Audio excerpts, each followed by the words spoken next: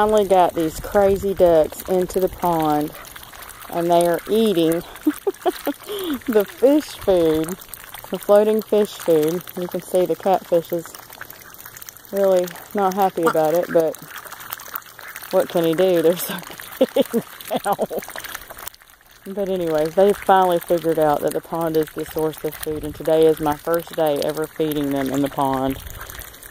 Now, that one right there, the big old Muscovy mix, it will come and eat right up out of my hand. I can hold the food right out to him, and he'll just come get it. And the 2 geese. And we've got the 3 Pekings. See that big old catfish over there? He scares the ducks and the geese so bad. He's about as big as they are, though. That's why they get so scared of him. But anyway, just to give you guys an update on how the ducks and the geese are doing.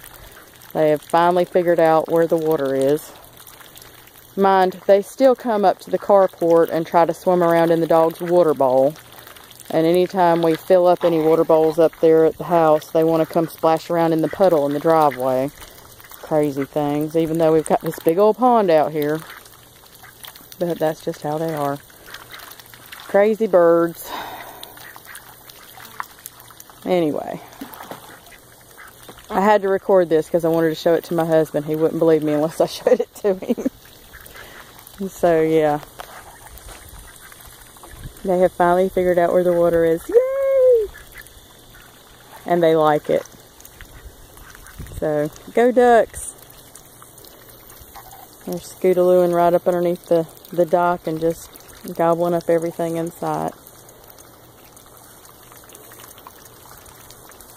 Alright, this is Miss Crosby. Y'all have a blessed Sunday. Bye now.